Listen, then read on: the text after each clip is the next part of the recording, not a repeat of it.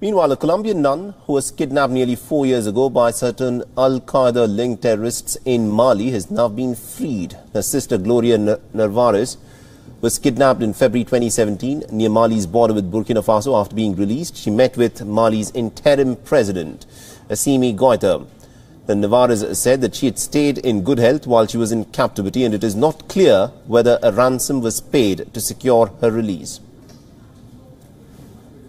De Carangazo por Saprier, por teléfono que les son fait pour no pour chercher notre libération, ma libération, que et à tous les Maliens, à toutes les personnes peut-être quelques mots n'étaient pas bien de Mali.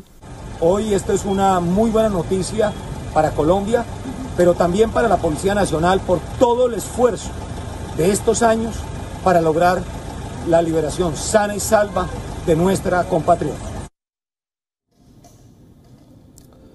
On Sunday, Narvaez met with the Pope. The Vatican said that Pope Francis spoke with Narvaez just before he held Mass in St. Peter's Basilica. The kidnapping has been a major source of cash for certain Islamist groups in Africa's Sahel region, including the al-Qaeda-linked groups, who still hold several foreigners, including an American clergyman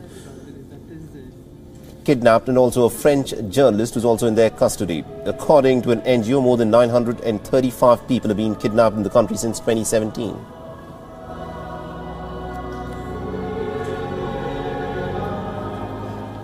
WION is now available in your country. Download the app now and get all the news on the move.